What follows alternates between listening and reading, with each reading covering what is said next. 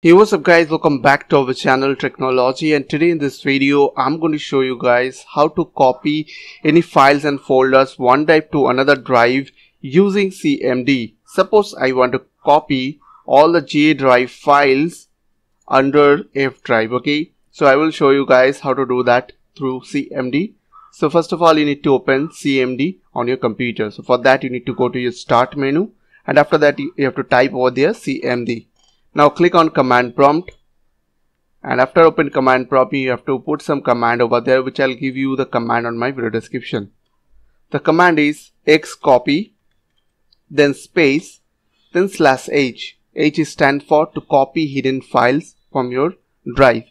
After that I, then C, and after that you have to type over there space K, then E, then /R. It will override your read and read only files.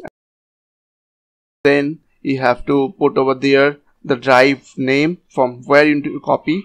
Like in my case it is J, so I have to put over there J in caps and then clone like this, colon, and after that you have to space and you have to put that drive name where you want to paste that file.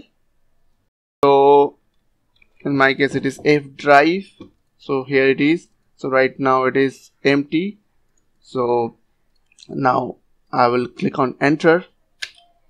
Now let's see it's working or not. As you can see, it's copying one by one all the files and folders under F drive.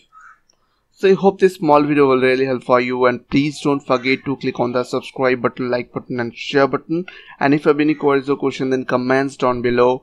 I will see you guys on the next video. Take care.